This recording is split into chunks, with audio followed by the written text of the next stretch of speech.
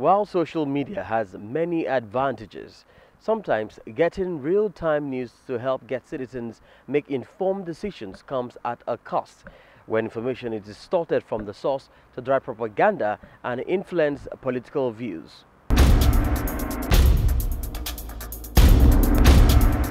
The word fake news gained recognition when it became a favorite term of U.S. President Donald Trump to describe any news unfavorable to him. Subsequently, fake news was named 2017 Word of the Year by American Dialectic Society. Next, it became a global problem. And now, a Nigerian problem.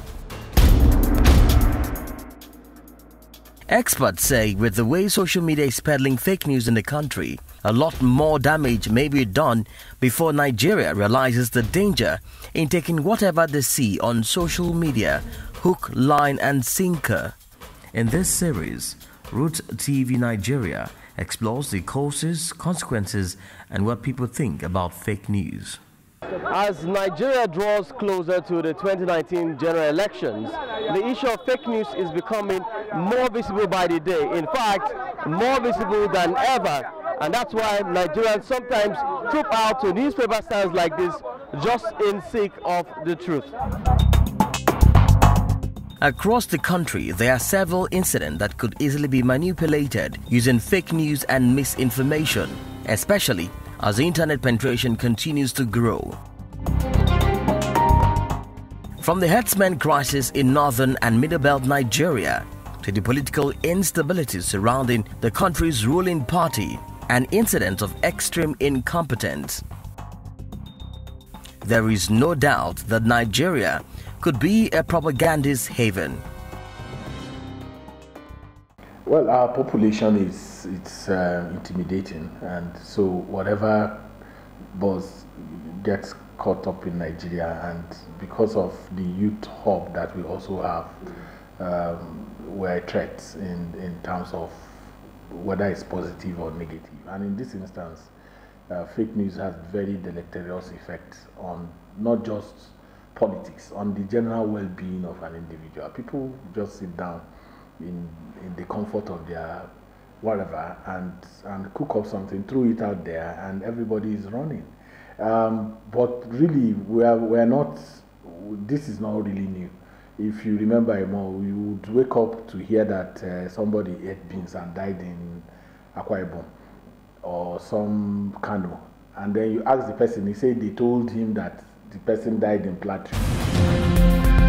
For Nigeria's main opposition party, the People's Democratic Party, the ruling government should be blamed.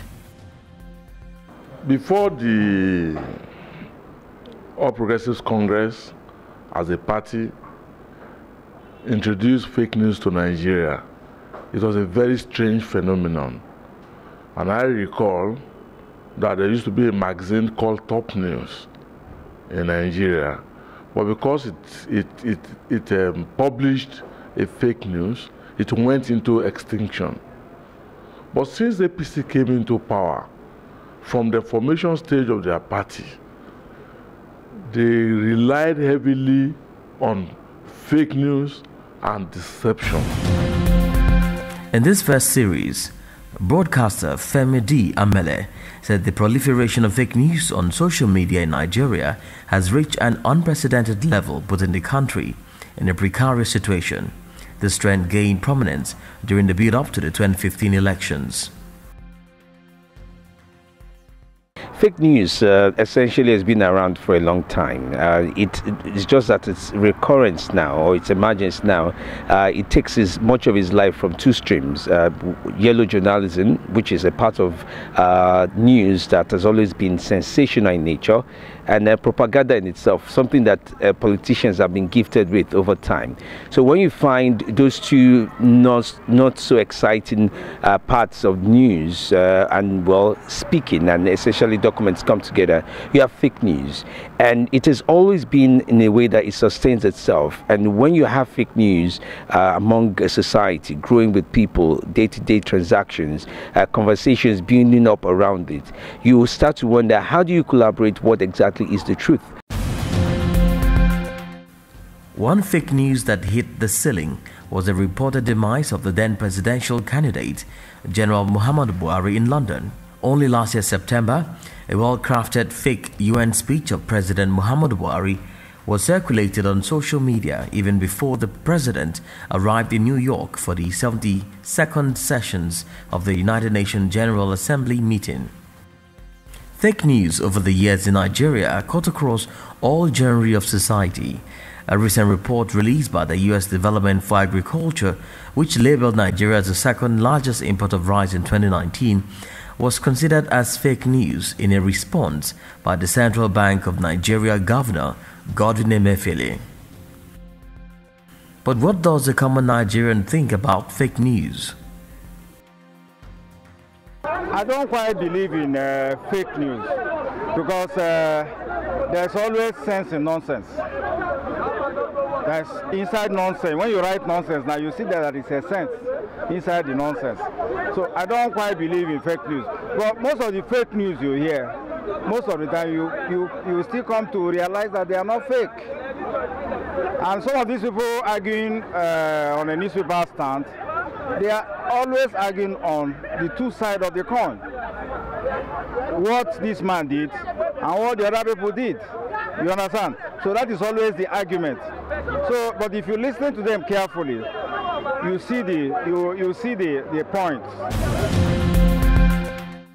The phenomenon assumed a frightening dimension immediately after the inauguration of All Progressive Congress government in May 2015, even as the recently proscribed Biafra agitators quickly seized the opportunity to advance their secession agenda. Ever since then, the country continues to bloom in the vicious circles of pervasive disinformation. What we need to do is to impress on citizens to first draw up what I call a citizen charter with which they can engage the politicians. Now, what do I mean by that? The run of the mill is for politicians to come with what they think they want to do and canvass those issues. And sometimes in the midst of trying to say that, they infuse some of these issues that you're asking whether it will affect. But if the citizens themselves are now the one inviting the politicians to say, you've been talking to us all this while, we've been seeing failed promises, we've not seen any of these things you say many of them come to reality. Now we want you to do X, Y, Z. While the country warms up for the general elections next year, there are concerns fake news may play a significant role in shaping the thoughts of the people and the elections landscape. But until that is tamed, the vicious circles of pervasive disinformation continues. Itogi Moore edit and Hamza Abdullahi, Root TV Abuja.